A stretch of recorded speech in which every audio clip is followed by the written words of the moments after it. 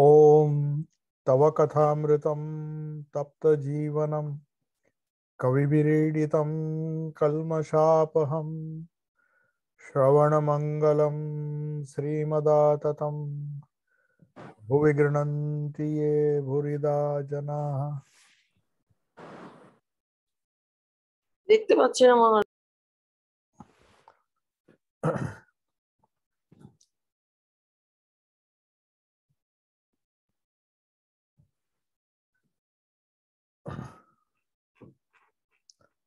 So we were discussing the Gospel of Sri Ramakrishna part 2, and the conversation was dated 8th April 1883.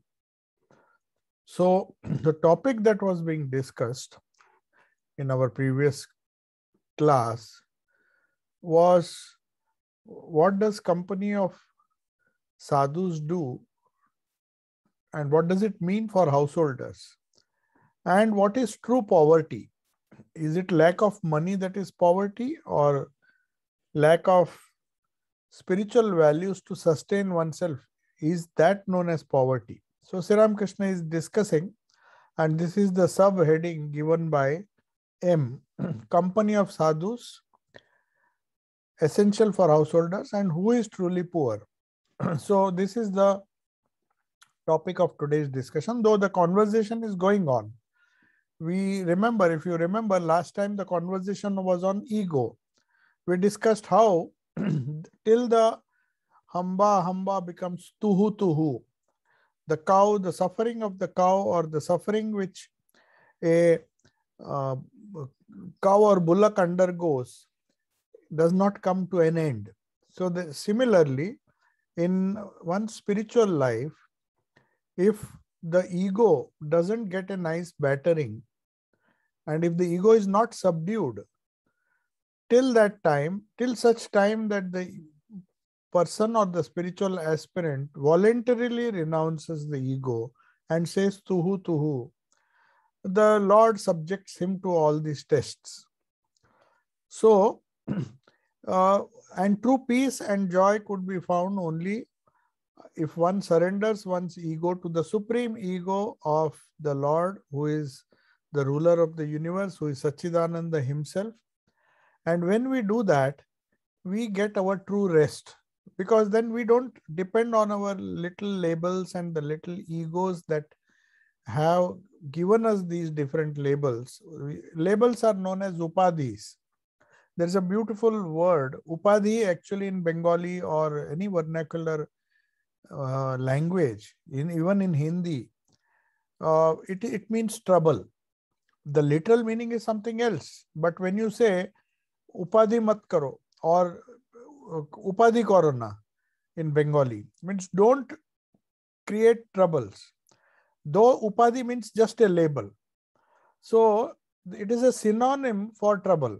So anything which limits our existence and we depend too much on those labels, they are the source of future sorrow. Though the label may be very nice, sometimes Sri Ramakrishna used to give an example.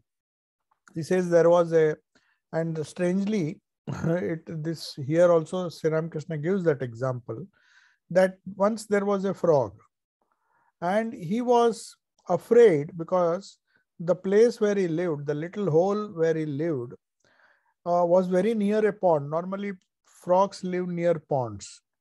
So they are afraid that the elephant most of the elephants who come to take bath in the pond, they sometimes might trample them if they are just outside their house, or maybe they can trample the whole house. So the frogs were always afraid, and they were praying to the Lord that please see that one of the mighty foot of the elephant doesn't trample our little home. And they were full of fear. But one day, Sri Ramakrishna gives this example. Suddenly, somebody drops a gold coin. And the frog finds that gold coin and takes it to its hole. And then he says the frog started feeling very proud. So next time an elephant came, earlier they used to run out of fear. But this time he thought he has got a gold coin and he has become a very big person. So Sri Ramakrishna says, see what Upadhi does to a person. And that frog started croaking loudly. Of course, the elephant did not even bother, because so many croaks it is hearing. It is crushing so many uh, frogs under its feet. So it doesn't bother whose croak it is and who is croaking. But that frog thought, my croak, now because I have a beautiful coin, golden coin, I've become a rich man. And now I can shout, I can assert my authority, not knowing that compared to the elephant, it's still a frog. It may have a coin. So Sri Ramakrishna used to say that is what Upadhi does. It brings a false sense of pride, no matter how powerful it is. Even the most powerful monarch, Alexander, when he was about to die, he just showed his raised palm to his colleagues, to his soldiers who accompanied him, and unfortunately he died on the way back. He could not even reach Greece after having conquered half the world. Then he just showed his arm with a handful of soil which he had clutched and saying, this is all that is left of my conquest. And when I am dying, I am going to take only this much. He could not speak because he was too tired, too exhausted to even give this advice. But the parting advice, they say, of course, it might be just a story, but it is very illustrative of what happens. He was just holding that little soil. Says, I conquered so much miles and miles of land. And now you see, fortune is taking away everything. And even the land which is in my fist, ultimately when I die, even that will be buried with me. So that is what Sri Ramakrishna conveys through this parable, that just possessing one coin accidentally, the frog thought he has earned a treasure and a fortune and has become a big man. And with that little upadhi, which for that frog was a big thing, it really meant nothing compared to that elephant. It was nothing. So what Sri Ramakrishna here says, that this ego is the cause of upadhis. Upadhi means trouble. If upadhi literally means a label. Upadhi means you are known by that particular label, that you are a rich man, you are a poor man, you are a sick man. These are all upadhis. So upadhi also means in the vernacular trouble. So all these labels are full of troubles, because to live up to those labels, you have to, as they say, the English proverb goes, to keeping up with the Joneses.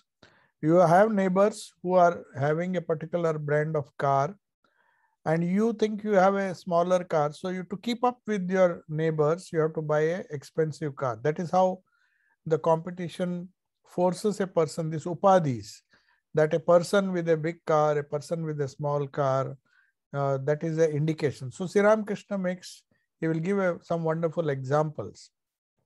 And later on, he explains what this upadhi does. And he says you have to be like the Chataka bird. Chatak is a bird which does not drink water which has already fallen on the ground. That is what worldly people do. We just try to gather whatever gross things we get.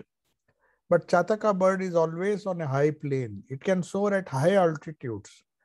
And it drinks water only when the rain drops, from the raindrops directly. It doesn't mind waiting. It doesn't drink cheap, dirty water. So Sri Ramakrishna is saying that only when you become lowly, you can rise.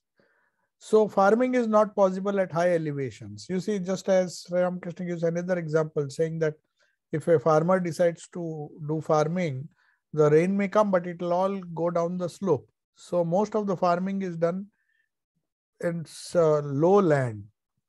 lowlands.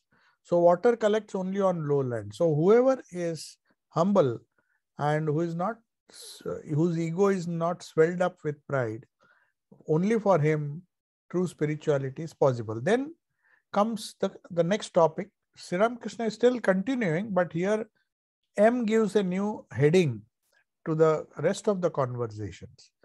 And then he says, one should take a little trouble to seek the company of the holy, because at home one only talks of worldly matters. And there is one there is always one ailment or the other. I mean, as long as you are influenced by these upadhis and you have people with these upadhis around you, you are always mixing with them. Some ailment will be there. Somebody will complain about this. I have less money, I have more money, I have, then competition comes. There's so many upadhis. And when you live with people who have these upadhis and who uh, have these labels, and then you quarrel about your label or the other's label. So they always have one ailment or the other because of these upadhis.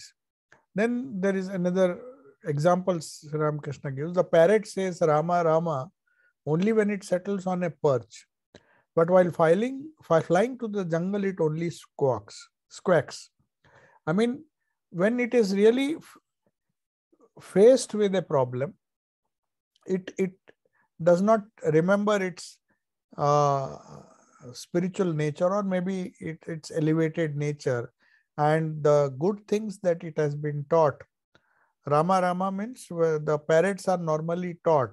Suppose they live in a very good household where there is a lot of devotional discussion going on. You will find those parrots very easily pick up all the wonderful verses of the Bhagavata and even the chanting of the holy name. If Rama has been chanted in that house for a long time, the tendency is that parrot will repeat Rama Rama. But that is only if it is perched in a place where it is exposed to these sounds. So that explains the importance of satsanga. But when it is flying through the jungle where it meets a variety of people, it can only squawk. Now, then Sri Ramakrishna says, money does not make a man great. A sign of a wealthy man is light in every room.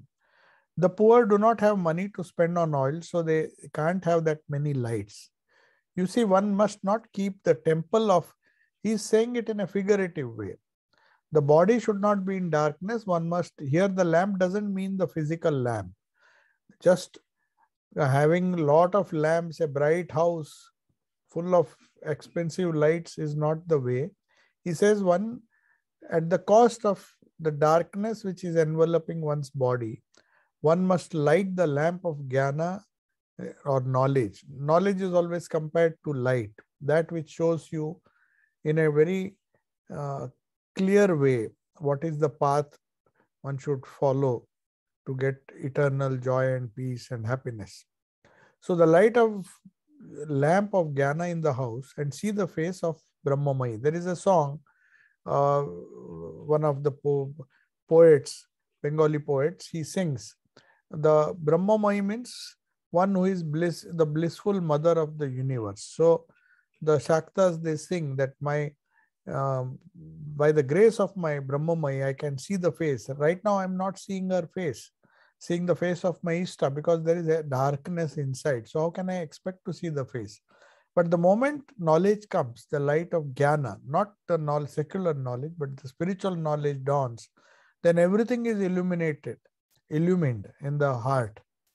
Yesterday we discussed in Holy Mother's life what is the, in the Raj Yoga class we discussed what it means. Sri Ramakrishna says Jyotishmati means the light which clears all misunderstandings, clears all doubts, and gives you a conviction of the truth of spiritual things. That is what you should meditate upon. Or if you can't meditate on that light, at least meditate on the heart of a person who has seen that light and who has that kind of bliss within, who can transmit that bliss. So when we meditate on such people, you will automatically get that light yourself. That is the meaning. So the topic now is real meaning of prayer. What are the marks of spiritual awakening? Now, how does one know what should one pray for? And what does prayer really do to a human being, to an aspirant? So Sri Ramakrishna gives a lot of hope, saying everyone can attain jnana. It's not that only certain privileged people can attain jnana. There is the individual self and the supreme being. There is with the limitations, Shiva becomes Jiva. With the upadhis, Shiva is without any upadhi. He is the all-powerful, all-knowing, all-blissful. There's so many adjectives. But the moment you limit it, then the individual self starts thinking of its own limitations and gets suffocated or gets contracted, as it were, though the Supreme Being is very much present. So the more one focuses on the Supreme Being, and that should be the goal of prayer. So one must pray to God for what? That one can be united with that Supreme Self and not stay content with being one with the individual self, which is so much full of sorrow and because of these upadhis. These restrictions, these upadhis are harmful because they, if you identify with these upadhis, like I am so and so, I am doing this, I am doing that. And if you don't, we don't get, because it is a temporary thing, a label, the moment that label goes away, a person feels sorrow because he's chasing limited labels which are transient in nature. For example, Sri Ramakrishna used to say that when you are the master of some company, people will all salute you. But the moment you leave the chair, moment that label of the master, that authority, the label of authority which you had, the moment it is taken away from you, people don't even look at you. So Sri Ramakrishna says, why should one pray to God? Because that is the supreme label. If you connect yourself somehow to God, what happens? So Sri Ramakrishna gives a beautiful example based on the technology that was available at that time. In those days, the British government had introduced gas pipes. So if you wanted light, instead of burning oil lamps, which was an old method of illuminating the house, they had fitted some houses in Calcutta, especially those who can afford that, to apply to the company, and they used to call it a gas company. And then they will be supplied gas through these pipes so that the flame in their house always was burning. And that way they could, the electricity was perhaps not discovered. And instead of electric light, you had gas lamps. So Sri Ramakrishna says, connecting yourself with the Supreme Self is like connecting yourself to the gas company. Then you will never short of light. But the moment your connection goes away, the lamp goes away. The light, there's no light, there's darkness. So every house, like every body, is fitted with these gas pipes, which one must apply to the gas company to receive the gas. So Sri Ramakrishna says, you take so much trouble. You have to apply, you have to file an application, pay the charges, then only they will come and connect you, and then you will get light. So when you file an application, Sri Ramakrishna knew the procedure, and you see how nicely he's explaining. The company will arrange for the gas and your house will be lit. The company has its office in Sealda. So everybody laughs because though he said it jocularly that you have to connect, but he gave a very, very wonderful example asking what happens if you connect yourself to God. It's like connecting yourself to the company, the gas company. The more, if you connect yourself to the gas company, then you will get gas and then you will get the light also. So that's how some people may become illumined. Sri Ramakrishna says they have a special mark. What are the signs of people who have applied and got the gas connection? So he says they have a special mark. Like you get a special certificate that you have applied, this is your connection number, and this is the period during which you will be supplied with the gas. So there's so many conditions you have to fulfill, after which you start getting the light. So he says some people may become illumined. They have a special mark. How to identify them, whether they are connected or not? They don't like to hear anything but words about the Lord. They don't like to talk of anything but the Lord. Take, for example, the 7 seas, the rivers of the Ganges and the Jamuna. They are all full of water. They may be full of water, but the Chatak bird wants only the raindrops. It is dying of thirst, but it will not drink any other water. That means there may be so many wonderful things in Prakriti which may distract your attention. But a true seeker, he will not be happy with the little things. He knows the value, the transient value of the upadhis. Just like the Chataka bird, which drinks, they say, which uh, drinks only the raindrops. So it will rather wait to drink the raindrop than drink or even bear the thirst. It may be dying of thirst, but it will just wait till the best water, the raindrops fall, and only that pure water it drinks. It does not drink any water. So what Sri Ramakrishna is saying, though you may be living in the world, you don't like to, you are very selective. You try to, as far as possible, listen to only words about the Lord, about your connection with the Lord, how to pray to Him, how to get connected easily, just as you apply to a gas company and get your connection. So how one can get connected with the Lord, that engages one's own whole attention, or at least a major part of the day, or a major concern in one's life is to how to develop that attitude with which one can have a sort of permanent connection. Just as you get a permanent connection, then you don't have to worry about the gas.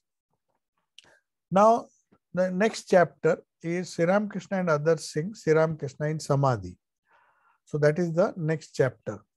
Sri Ramakrishna asked somebody, still there, it's same 8th April 1883, but the scene has changed a little bit. After giving all this advice, he asked somebody to sing. Now and then Sri Ramakrishna used to convey many things through songs, because the songs have one wonderful feature or one wonderful power to transform the minds of people. It has not only thought, but it has emotion.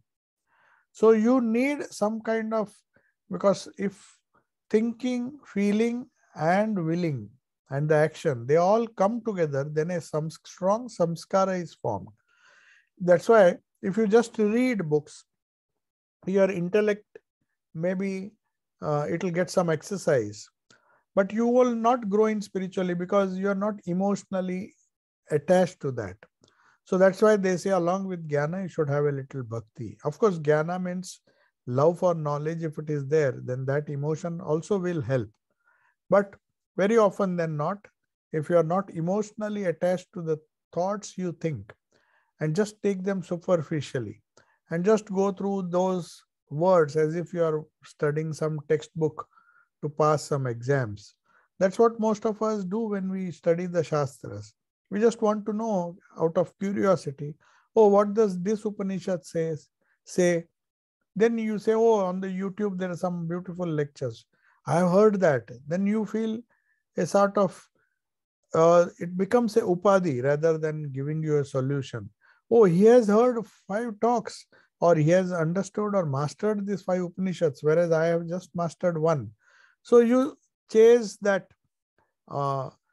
intellectual study, and in the process you neglect the emotional attachment. You don't get attached to the ideas of the Upanishads, nor do you try to act upon them, but just are satisfied. Take up one Upanishad, finish it, take up another Upanishad, finish it, take up Gita, finish it, and then you are happy if you have just covered all these Upanishads and on the intellectual plane.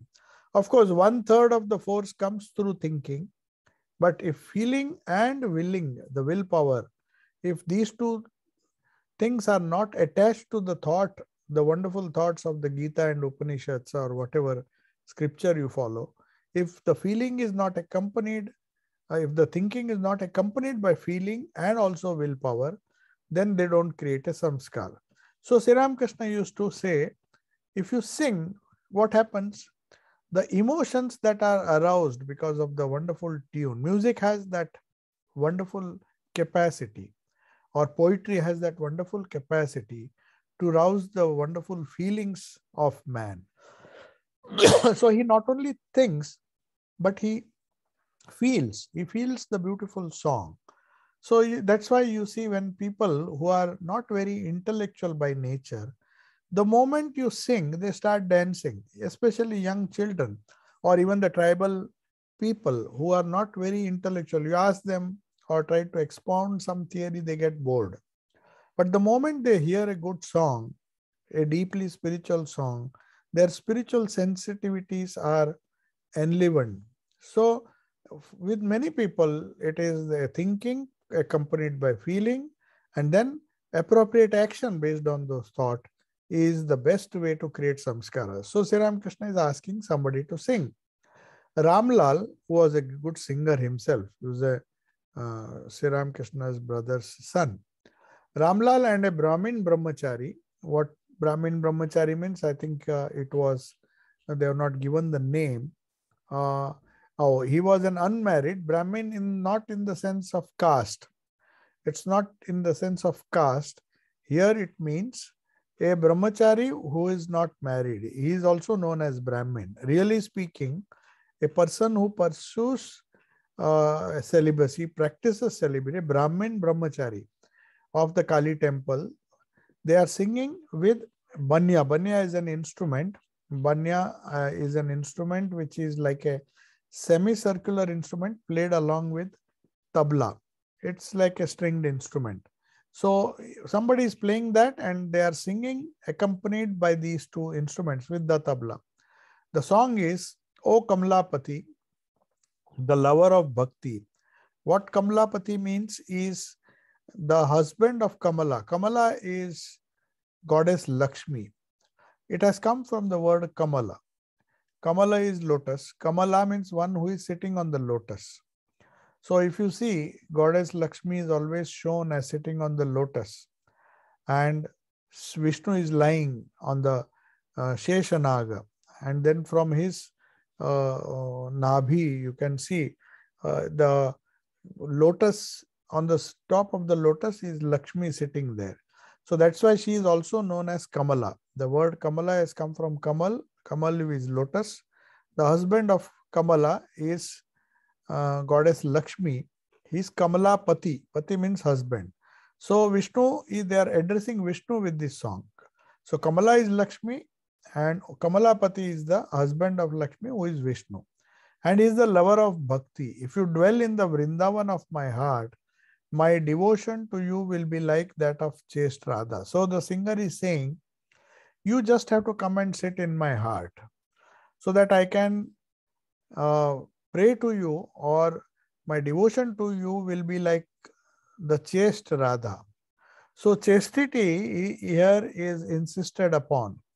The idea of chastity, Radha was able to understand what prema was or what bhakti was because of her pure nature. So my devotion to you, so this naturally these brahmacharis are singing, and he says, my devotion to you will be like that of chaste Radha. My wish for liberation will be like the milkmaids, and my body will be like the village of Nanda. My love will be that like that of Mother Yashoda. So they're trying to sing with the feeling. They're meditating on the different characters associated or different devotees associated with Sri Krishna or Vishnu. So just as the milkmaids loved you, and the body, the Nanda, the village of Nanda, where Sri Krishna grew up. So my whole body will be like the village of Nanda. That means whatever I do with my different sense organs and the entire body will be like a play of Sri Krishna in this town of Nanda, that village of Nanda.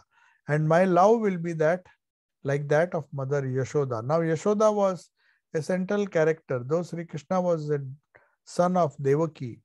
He was born to Devaki, as the biological mother was Devaki, but he loved, and not only loved Mother Yashoda, but Yashoda also loved him more than she would have loved her own biological child. So that's why they compare the highest Vatsalya Bhava, the highest love of a mother towards the child, the love which Yashoda had for Krishna was something similar. Hold me, O Janardana, lift the Mount Govardhan of the weight of my sins. So this is a symbolic plea or an appeal made to Govardhana. Said you could lift the whole Govardhana to protect other people. So can you not just lift a little weight of my sins? No doubt I've committed a lot of sins, but you can definitely lift the weight of my sins with on your tiny fingers. Kill quickly the 6 messengers of Kamsa. So there are 6 messengers, just as Sri Krishna killed the different demons or Kamsa and all the other demons. So the demons of lust and anger, jealousy, and all those things are the messengers of Kamsa. Kamsa was the main demon whom he wanted to kill, because Kamsa was very keen to kill Krishna even before he was born. But somehow Krishna escaped to and was given shelter in Gokula under the loving care of Yashoda, and his mother, who was imprisoned. She had to suffer a lot, and Kamsa, in trying to kill Krishna, because he had heard there was a prophecy that Krishna would be responsible for his death, but in fact it happened.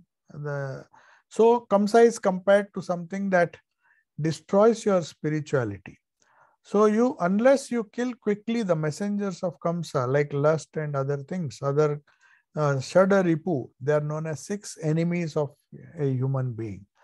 So those are jealousy, envy, anger, pride, and kama, that is lust. So all these things, 6 enemies of a human being, they have to be quickly killed, and they are compared to the messengers of Kamsa. So before Kamsa comes, all these messengers come. So unless you destroy that, you can't think of destroying Kamsa himself. Then he says, play on your flute of grace. So the beautiful tune which Sri Krishna used to play when he was in doing his Rasa Leela with all the gopis who were practically given their life. They led such wonderful pure lives, and they sacrificed their everything. They even give up their husbands and others and try to follow Krishna. They were the flute of his grace. They say it's the wonderful sound of the flute was something which they yearned for. Day and night the flute would ring in the groves of Vrindavan, and Sri Krishna used to play and attract all the gopis. So here the poet says, I pray, please play on the flute of your grace and tame the cows of my mind. So even the cows, leave alone the gopis, even the cows, the wild cows who used to go here and there, hearing the sound of the flute, they all would come, and it was easy for these gopalas who were tending these cows to control the big cows and the other animal cattle they were taking for they had taken to the forest. So they also were attracted by the flute of grace of Sri Krishna. So then he says, the pasture of my heart. My heart is like a pasture where the cows are grazing here and there. That means my thoughts are going here and there. But the moment I come in touch with the flute of your grace, the flute of the grace of Krishna, then the cows of my mind, they just come and focus themselves at one point in the heart. That is the pasture. They don't go here and there. They're satisfied with the pasture, wonderful pasture they have found within the heart. And then I can have a glimpse of my ideal, the ultimate ideal of supreme devotion. Dwell now and evermore with your heart full of affection for your servant under the Vanshivatta. Vanshivatta means it is known as a banyan tree. Vatta means it is a Vatta Ruksha. Vansi means the banyan tree under which Krishna played his flute. So Krishna used to play a flute standing under a banyan tree, which later on got the name Vanshi Vatta. Vatta means Vatta Ruksha is the banyan tree. Vanshi means Banshi. Banshi is the flute. So please dwell there and have affection for your servant under the Vanshi Vatta of hope. Means that banyan tree is my hope. So that here a nice figurative way saying, just as Krishna used to stand and attract all these cows, gopis and all in the grove of Brindavan, sitting under or standing under that tree, Vata Vruksha, that banyan tree.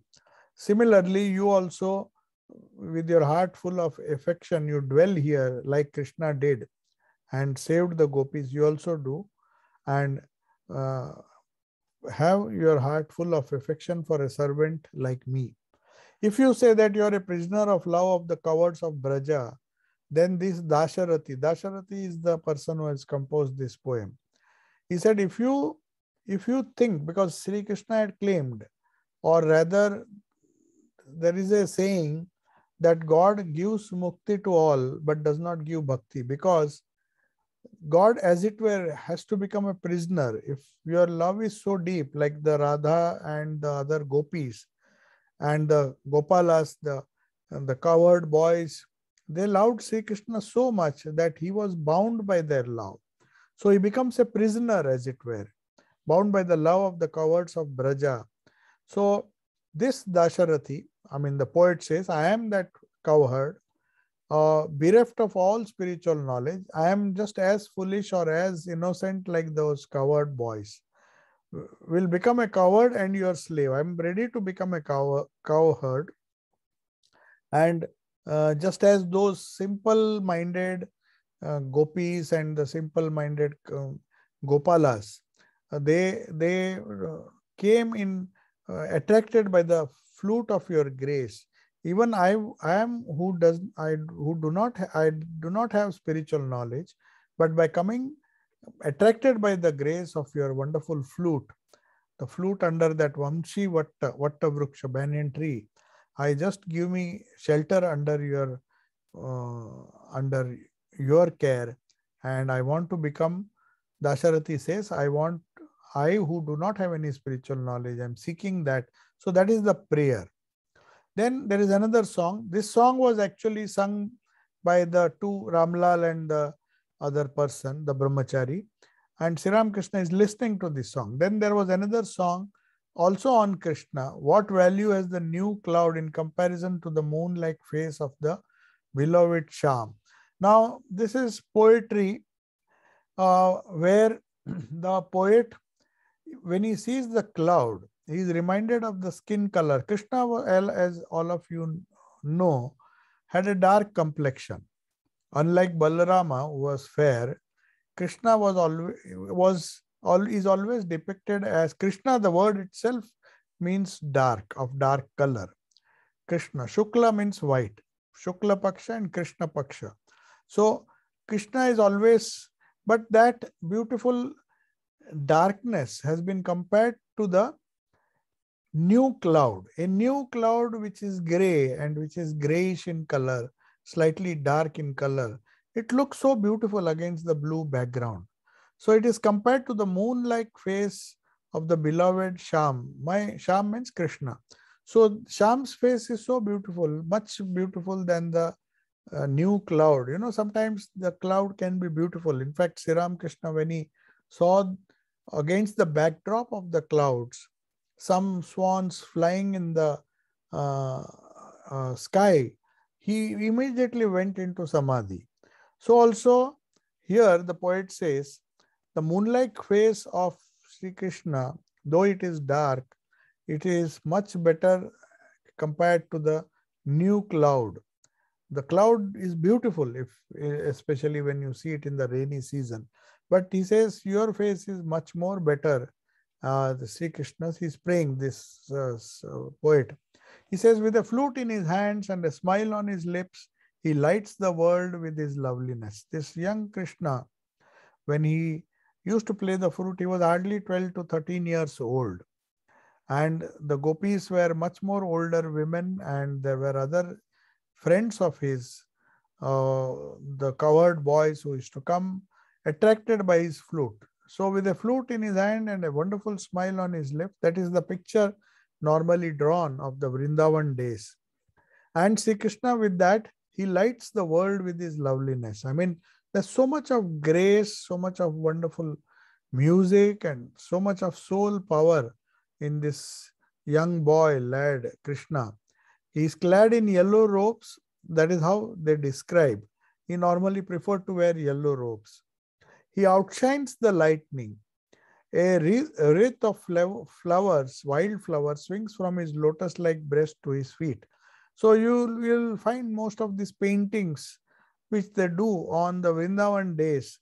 These gopis, this elderly woman would pick the choicest flowers from the forest, the groves of Vrindavan, and then make the garlands themselves every day and decorate this young boy uh, who was enchanting them with these garlands. So a wreath of wildflowers swing from his lotus-like breast to his feet. So you'll find even in Chaitanya Mahaprabhu, before the singer sings, there is a tradition to make a beautiful garland so that he gets the mood of Krishna.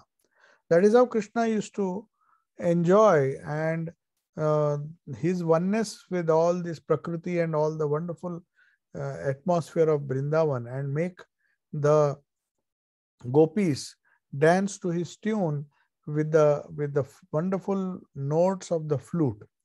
So in the company of youthful maidens, he lights up the bank of the Jamuna. So all these gopis have come, and he's illuminating the whole passage. Most of the time they used to come in the evening when it was very dark, but Sri Krishna's presence would enliven the whole space there, and they would be full of light.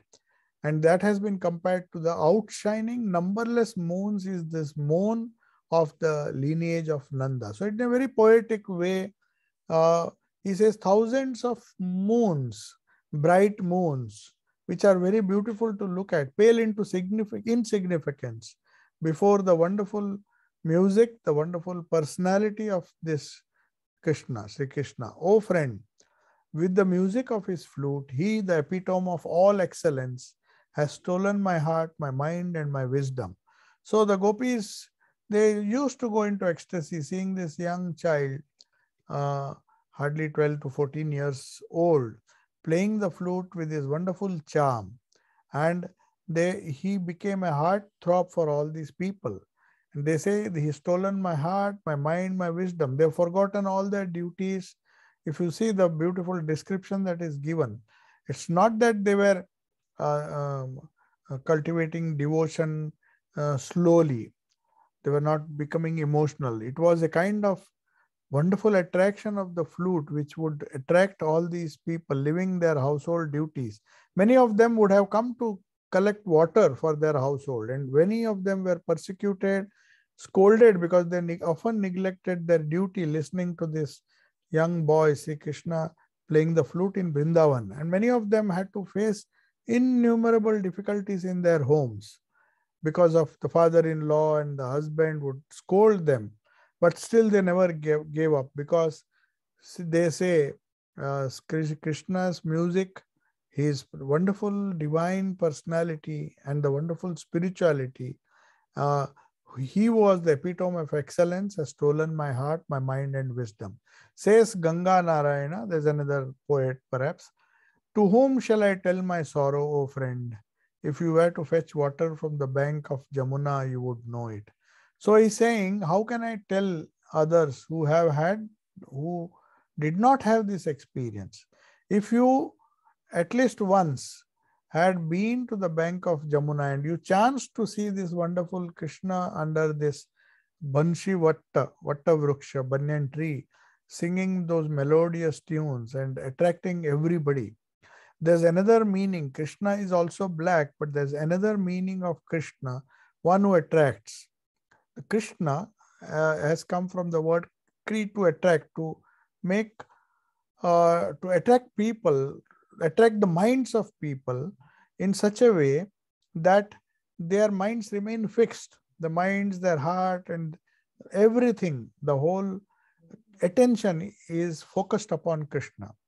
So that is how he says, if you happen by chance to go to the bank of Jamuna, he's taking the readers, or taking the, not the readers, but the people who would be listening to his poem. The Ganga Narayana, the poet, is saying, if you had been, if by some chance we would have had that luck to be on the bank of Jamuna, then we would have known what it is. Then he says, I could have explained. Unless you experience that bliss, unless you experience the wonderful akarshan word or the attraction has come from the word akarshan, Krishna. So Krishna has come that way. So he says, I can't explain to you unless you come to the bank of Jamuna where the divine play was enacted in Vrindavan. He says, you will not get an idea. So these are wonderful songs, Vaishnava songs, where the glory of Krishna and his wonderful capacity to elevate all the gopis and all the gopalas and all the people to a different level of spirituality is being described. Then another song comes. There are so many songs. Sri Ramakrishna is just, before he starts commenting, he is not satisfied with the song. Then another song, all the words are not given, but only 2 lines. That is dedicated to Shama. Sham is Krishna, the dark one. Shama is the dark one, but it is the divine mother. Mother Kali is also known as Shama because she is dark in color. So also see, Krishna is known as Sham because he is also dark in color. So the kite of my mind was soaring high up in the sky of the feet of Mother Shama. The rough wind of misdeeds made it fall, circling to the ground. So I was very happy because the spiritual, the spiritual, the kite of my mind, it was on a very, very high plane. Why? Because it was trying to touch the sky of the feet of Mother Shama. The feet, if you see the iconography, though Mother Kali is shown as a very dark woman, I mean in the image is dark, but if you see the feet, especially if you see the feet which is lying on the chest of Shiva, who is lying down, the feet are always painted blue.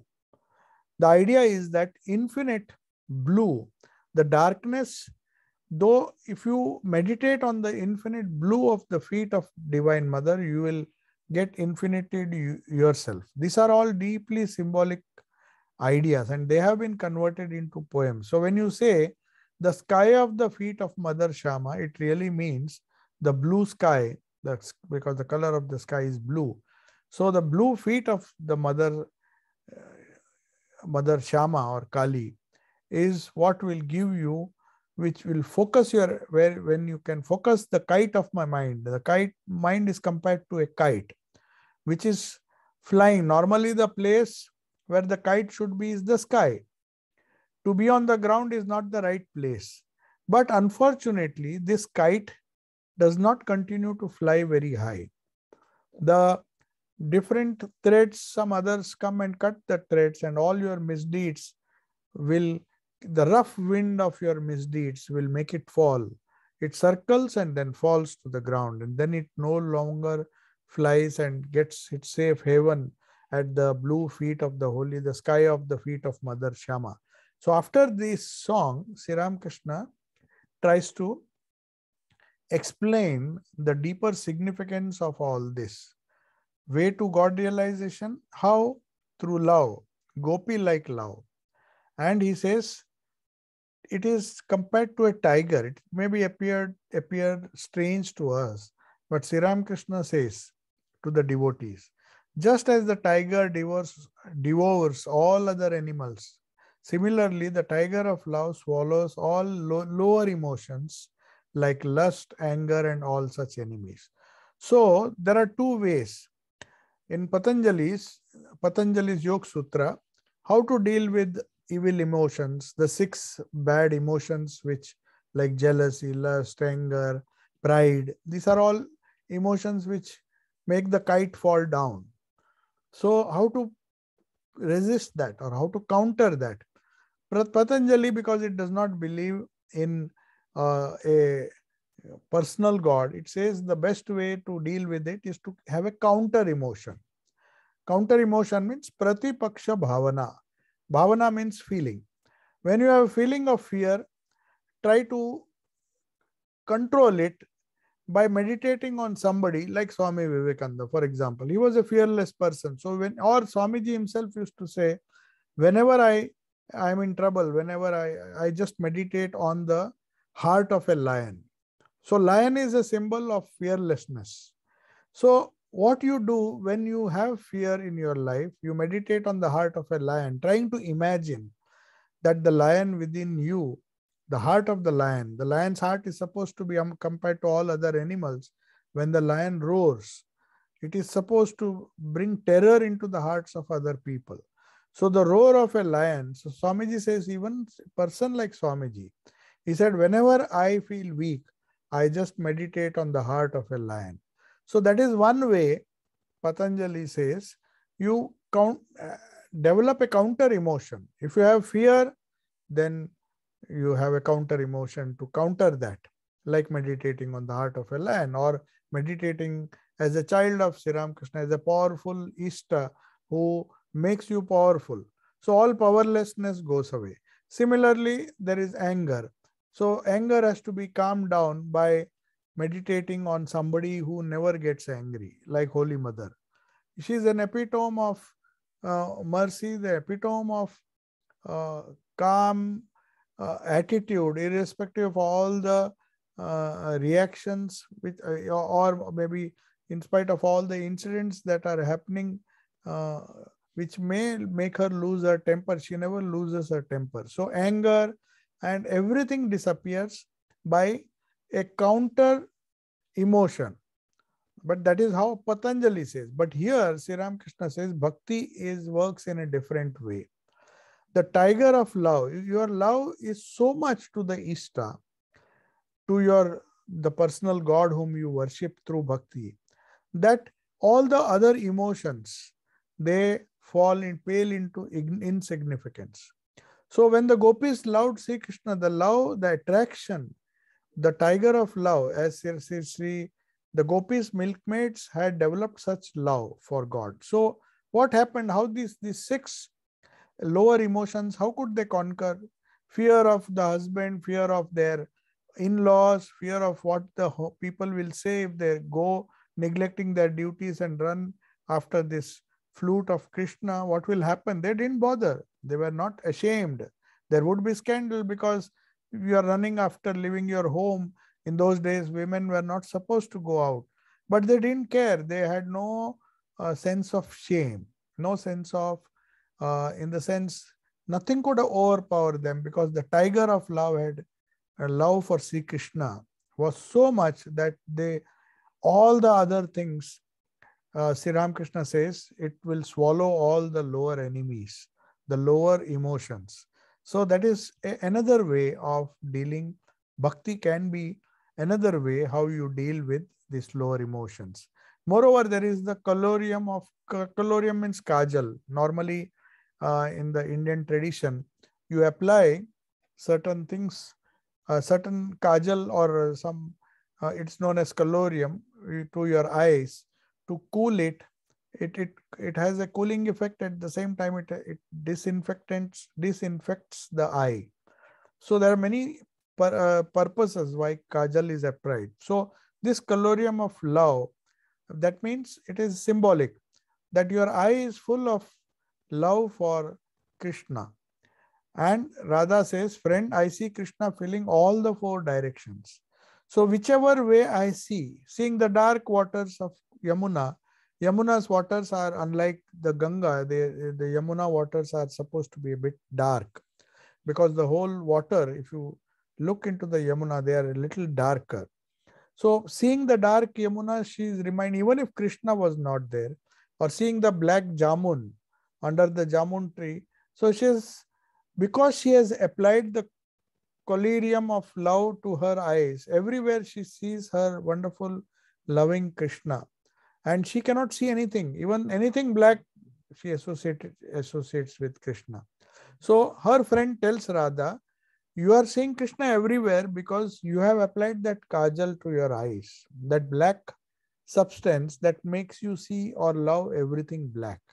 So that is a very, very poetic way to understand this. It is so difficult to understand what kind of love was that, Sri Ramakrishna will explain. He says, people who live with lust and greed, they cannot even understand an iota of the love which these gopis have for Krishna. People, even today, if you see the amount of literature which has misinterpreted this divine love of the Vrindavan gopis, they were much elder. Most of them were quite old, though there were young women also in that. But Sri Krishna was a young boy. And these people have painted, because when you see from the worldly eyes, this appears to be something unnatural. How can there be an attraction for a Purusha when the Prakriti, so contrary to popular ideas of this Ras Leela, there's so much of gross or vulgar depiction of these wonderful ideas. So Sri Ramakrishna says, if your eyes are impure, you'll see only impurity everywhere. But those who live with people who are always immersed in lust and greed and who don't even think of God even once, they are bound souls. They are like mangoes. Sri Ramakrishna uses very harsh language. He says they are like mangoes. They are pecked by crows. They are useless to be offered. Such mangoes cannot be offered to gods. Eating them yourself is risky. So he says, if you make, they say, there was a proverb in those days that if you use the kajal made by the burnt head of a frog, you will always see snakes everywhere. So you will say evil-minded people. The world is full of evil-minded people. So also he says the worldly people cannot, perhaps, he's trying to explain what kind of divine love, the tiger of love which gopis had for their Lord Sri Krishna, transformed them and removed all the 6 negative emotions from their mind, and how they transfigured them to wonderful devotees. That is what they are trying to explain. And then Sri Ramakrishna gives another, so many examples. If you see the gospel, every passage or every conversation, he gives something from Prakriti. That is why Swami Vivekananda said so nicely that his university was nature. He did not go to any knowledge in any institution or any university where bookish knowledge is taught. He could get all his lessons from nature. Now you see, he's seeing silkworms. I don't know whether he really saw a silkworm. Perhaps he would have, because he saw how the silkworms are struggling. He says, bound souls are like this, worldly people are like these silkworms. They could easily come out of their cocoons if they wished. But they have built their own homes. Own homes means building a cocoon around oneself is like building one's home. So we create a home around ourselves and then say we are bound. We are bound to our home, we are bound to our world, little world. And Maya does not allow them to escape. And it all ends with death. Means the silkworms, normally, they create a beautiful home with the silk thread. And unfortunately, the people who cultivate these silkworms, this mulberry tree, they gather the silkworms, put it in hot water, and then kill these cocoons, kill these small silkworms who are in their cocoons. And because they are interested more in the silk, which they have weaved, they are not interested in the worms. So also he says, liberated souls who are not under the control of lust and greed, some clevers are like the clever silkworms who cut their cocoons and come out. But unfortunately, they are very few. Others die in the cocoon they have created themselves. So he says, because of Maya, one remains forgetful, but a few remind themselves of the spiritual awakening, and they are not deluded by the magic of Maya, are not subject to control of lust and greed. When the pot containing ashes from the maternity room falls at one's feet, the damn word of the magician can do no harm. One can exactly see what the magician is doing. We will discuss this afterwards, because Sri Ramakrishna goes into this pot. What it really means is that in India, normally a pot containing ashes of cow dung. It's a strange custom. Maybe it was typical of rural Bengal, because we have never heard these things. And nowadays, I think because of scientific advancement, these old customs are not there. In India, normally in that part of India, a pot containing ashes of cow dung was kept, and other substances were kept because they thought they were kept in the place where a child was born to ward off evil spirits. Every tradition has some superstition. Some people tie lemon and some chilies to ward off evil spirits. So also this was the habit. So he says, if the pot containing ashes, even if it falls, even if it breaks, they say that pot should be very carefully kept. Carefully kept, because the magician will give you that pot and say that keep it in your room so that no harm will befall the child who will be born shortly. But he says, if the if that pot, even if it accidentally breaks, nothing will happen if one has spiritual awakening. That is the idea. They will not be deluded. Only those who are bound in the prison of Maya, they will take these superstitions seriously and they will be affected. But people who are filled with this tiger of love, who are overwhelmed with the devotion to their Ishta or full of bhakti, they will not be bothered by these all small rituals and other things which are meant for worldly people, not for these people. That is what he wants to say. And then he will discuss about sadhana siddha, those who are perfected by spiritual disciplines, and others are kripa siddhas, who are perfected by the grace of God. So this is another totally different topic. So we will discuss it in our next class. So let me see if there are some questions. Yeah. Thakur teaches, the question is, Sri Ramakrishna teaches, the superior devotee says, it is God himself who has become everything. Whatever I see is only a form of God. It is he alone who has become Maya, the universe and the living beings, and nothing exists but God. It seems Thakur emphasizes more on becoming and manifesting rather than appearance. Is Thakur's views close to Parinamavada than Vivarta? Now, you see, Thakur represented, one has to be very, very careful. Recently, we also got a letter from a person who was trying to classify Thakur into a particular category or sect. They said Shankaracharya says like this Acharya says like this.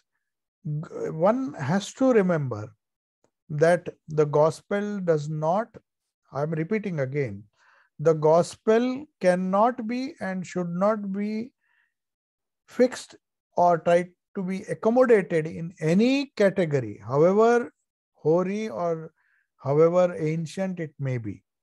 Because when these people came and gave different theories, they had one view of the truth. It is like going from lower truth to higher truth. So whether you believe in one sect which says God alone, God is what we have understood of God is the only interpretation. Some others will say Dvaita alone is, in Advaita also there are hundreds of schools. Unfortunately, that is why Sri Ramakrishna had to come. Sri Ramakrishna had to come because of the stupidity with which Indians quarreled with each other. They were fighting over the husk when the rice was being wasted. Sri Ramakrishna, Swami Vivekananda says, people were fighting over the husk. So the things which are to be totally ignored and thrown away, very often when we cling to those things, the rice, which is the essence of what these different sects tell us, that was not the intention. It was not the intention of Buddha to start Buddhism. Neither was the intention of Christ to start Christianity. They are later developments by indigested people who could not digest those ideas. So also all the traditions, when they come down, the more you go away from the source, all these vadas, this very fact that Parinama and Vivarta, these Vadas are different explanations of what they thought is the best explanation of Prakriti. So what Prakriti does, how its relationship with Purusha. Now, how to explain creation? Now there are hundreds of theories. Some says, how can things come? How can things appear from nothing? A scientific approach would be that this thing is already, it has to exist. It is just a parinama. It is not the vivarta, it's not just an appearance. So we can go on endlessly arguing this way or the other way. It depends on which school you believe and how much of logical power you have. In fact, they say the Madhva scholars were so powerful that they proved, they could, even using their logic, they could say that Shankaracharya was absolutely wrong. And it cannot be, because his logic has so much of faults. Because they were very good at logic. The Madhvas, or the logicians, they were so adept in logic. So one can use one's intelligence to say that they can prove that darkness is light and light is darkness. Just as a lawyer, he can prove that a thief has never stolen anything, if they are good lawyers. So similarly, in the spiritual field, all these Vadas, that is why they are known as Vadas. They are opinions, or their arguments based on the intellectual, logical capacity to put down another person. Beyond that, these polemics have absolutely no connection with spirituality of any kind. So whenever we discuss the gospel, you have to just take it as poetry. When Swami Vivekananda himself said, I have greatest respect for these acharyas. But unfortunately, we try to understand the acharyas by reading the works of their disciples. And when it finally comes down to us, it comes in such a diluted form, then we say Buddha spoke this. What Buddha wanted to convey, we don't know. Most of the teachings of Buddha were recorded 500 years later. And then there was so much of confusion that they decided to have a council. They said, what did Buddha say? This person is saying something, this person is saying Buddha believed in this. Now let us decide, what did he really say? So the gospel being an authentic record, to tomorrow, if we go on interpreting the gospel in a limited way, which Swami Vivekananda said, never do it. Never try to classify Sri Ramakrishna into any category. That would be the greatest misinterpretation of the gospel. You have to keep it open. Just enjoy it. As Swamiji said, enjoy Upanishads like poetry. Don't go after any particular interpretation, whether it is Shankara. They are great people. They have tried to explain certain things which were required for that age. But unfortunately, we do not belong to that age. We don't have them now to guide us. So we get confused, and as a result, we get all these interpretations and spend our whole time discussing all these things. So we have to go to the gospel as if it is an original work. It was an original work. And just as the Upanishads are the original works, they are based on, not on logic, but pure experiences of the rishis. That is why Swami Vivekananda says, the greatest advantage Sri Ramakrishna had is that he did not like stupid people like me. He's comparing himself to a student who has gone to university to learn second-hand knowledge. He said Sri Ramakrishna was saved that trouble of learning second-hand knowledge and trying to understand things with that faulty education. So he says, thankfully, Sri Ramakrishna went to the university of nature, because nature never lies. Nature just tells you and presents facts as they are. Nature is brutally very frank. So you can't say nature is kind. Our Prakriti, that is why they show the positive side of nature, that is creation, preservation, and even Kali is accepted. Because you can't say God is always kind or my nature is always kind. When you see people being killed every day, the merciless killing that is going on everywhere, the suffering that is going on. So a truthful person will take the idea of nature, the idea of Upanishads, where they had no school to establish. They had no sect to establish. They just said these things are matters of the facts of life. You accept it. If you don't accept it, you will suffer. You may go on saying there is no pain, there is no sorrow. But Buddha was following the tradition of the Upanishads. He said there is sorrow. Why do you deny this sorrow? Just because you have a few labels, you think you will never become sorrowful. That is not how the world works. You may think I'll become immortal with my money, but if you are really truthful, you know what value money has, what value good health has, how much you will live. Everything, these are harsh facts of life, and people still want to convince themselves. So they go away from truth. But Sri Ramakrishna was like a child. He saw something in nature and he did not hesitate to speak the truth because he wanted truth and truth alone. He said, I can sacrifice everything but truth.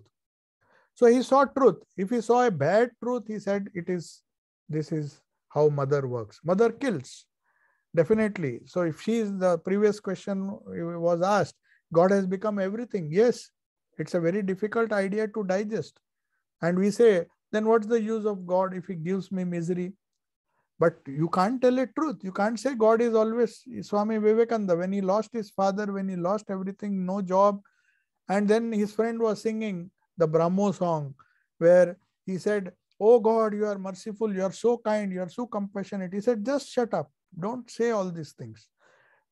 Today I am suffering. If you are in my position, you'll understand what kind of God is yours. Because you see, he was not satisfied with a comfortable religion, a religion which will satisfy our foolish desires and make us happy for some time and put us into sorrow after that. But Sri Ramakrishna was not like that. So we shouldn't be careful before categorizing Sri Ramakrishna's gospel. It is a unique text, or it is a unique collection of experiences which are based on truth and truth alone. Sri Ramakrishna would not, even to please somebody, he would not speak the untruth. Whether it is Bankim Chandra Ghosh, Bankim Chandra, or whether it is Keshav Chandra Sen, they were all great people. People would shudder to talk truth to them and point out their faults. But Sri Ramakrishna was so much wedded to truth. He said, I can't give truth, even if it means people get angry, I don't mind. I will speak. When his brother said, why don't you learn? He said, I don't believe in your education, which gives me chawal and some little thing, because he believed in what he wanted in life. So he was wedded to truth. So when we understand the gospel, my humble request is we have to take him only at face value, and to compare him, to limit him to a particular sect or way of thought would be limiting. That's why he said, when you read Sri Ramakrishna, we will be doing the greatest injustice. Swamiji says, universality and eternality were his message. And anybody who tries to limit Sri Ramakrishna's message and reduce it to a particular sect will be doing the greatest harm to the movement. So acceptance of all in that sense, that we are moving from lower truth to higher truth, accepting the facts of life as they are, rather than trying to convince ourselves and cheat ourselves that things will be good. No, they will not be. They will be as they were 100 years ago, 1000 years ago. What the Upanishad said, the gospel also says the same thing. And it doesn't sugarcoat anything. It just tells us the fact. These are the facts. If you want, follow it. If you don't want, bear the consequences. So that is how gospel makes it very easy for us if we are really sincere to find a solution. That is why it is known as Kathamrita, the words which will give you Amruta, immortality. It is not without any reason that Sri Ramakrishna has called it. He could have said sayings of Sri Ramakrishna, teachings, his Upadesh or his advice or his ideas. No, he said it is a nectar that will give you immortality. If something can give you immortality, it is the words of this childlike divine personage. So at least when we talk about the gospel, when we talk about certain schools, when we talk about Shankaracharya, then we can have a long discussion who was talking what. That is from a historical perspective, they may be important. But at least when we talk of the gospel, it has to be based on, we have to take them on face value, not because it is a dogma or anything, because they are so direct. He has taken examples from nature. He convinces you. He tells you these are the truths of life. You just see it is happening in front of you. There's nothing mysterious, nothing to believe, no dogmas, nothing. It's a fact. He just gives you examples. You may believe. If you believe or if you accept it, we will be saved with a lot of trouble. But if you don't accept, he is fine. He is giving provision or giving allowance to everybody. He says, if you can't do that, do this. But this is, I can't say this is good. If you can't do it, you do that. But these are the consequences.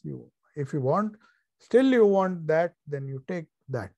So that is how from lower truth to higher truth is the approach. So we cannot categorize. My answer was a little long, but what I wanted to convey was that Sri Ramakrishna cannot fit in any window or any system of thought, because he was beyond thought. He was just speaking from his experience. Just as you cannot categorize nature and say nature is good or nature is bad or nature is like this. Nature is nature. There is uncertainty everywhere. You can't say anything is good or this way is good, this way is bad. No, it presents itself with the bare truth, the naked truth, which nature shows, and shows all the possibilities and that infinite possibility. And then finally the Upanishad says there is no solution within the realms of nature. You have to just transcend nature. And we have found that truth. The Upanishad Rishi says, we have found that truth, which says that no matter how much you try, you have to transcend nature if you want to be saved. And that is what Sri Ramakrishna repeats in his wonderful gospel. So I take your leave. Om Shanti, Shanti, Shanti, Harihi Om Tat Sat. Sri Ramakrishna Arpanamastu. Thank you, Maharaj. Namaste. Pranam. Thank you, Swami. Thank you.